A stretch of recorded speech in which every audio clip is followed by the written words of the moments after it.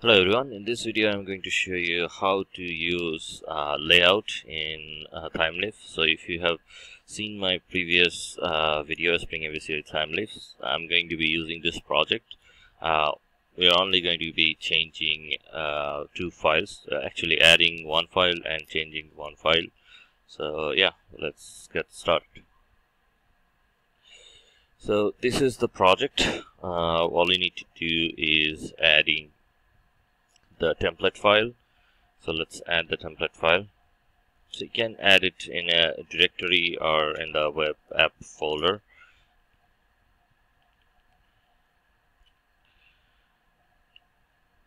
Let's give it a name, root layout.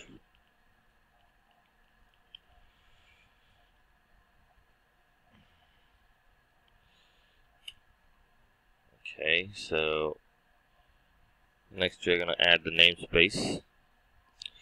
So this is TH namespace. If you're using a Thymeleaf attribute of TH, then you can use it. If not, then don't.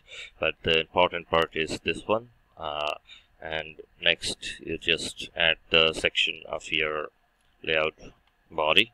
Suppose you have a header. This is header. Then your footer. So this is footer, and finally your content. So this is going to be an empty div. You can give it any, or you need to add this layout tag over here.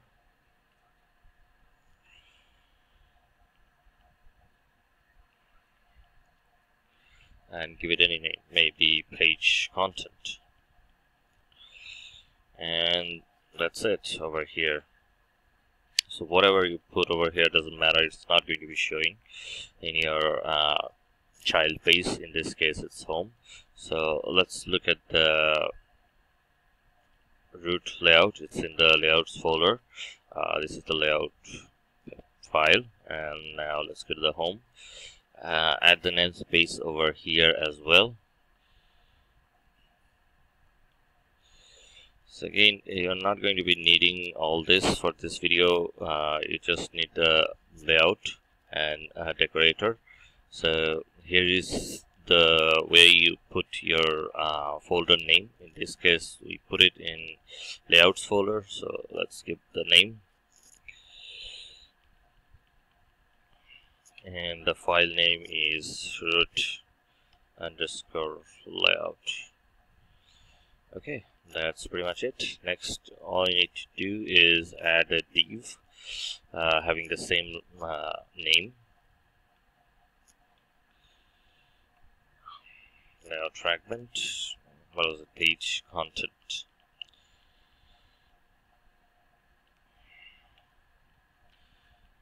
This is child page content.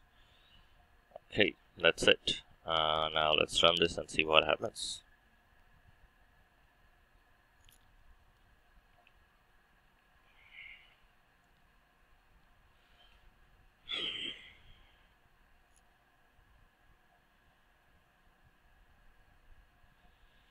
So we are having problem.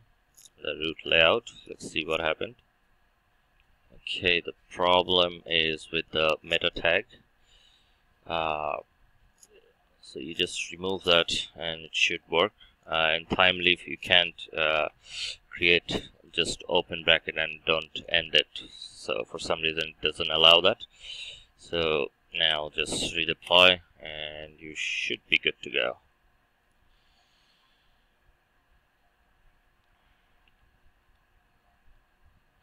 And there you go.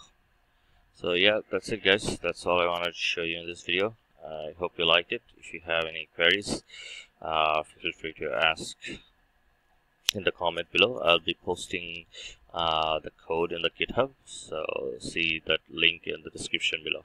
Thank you.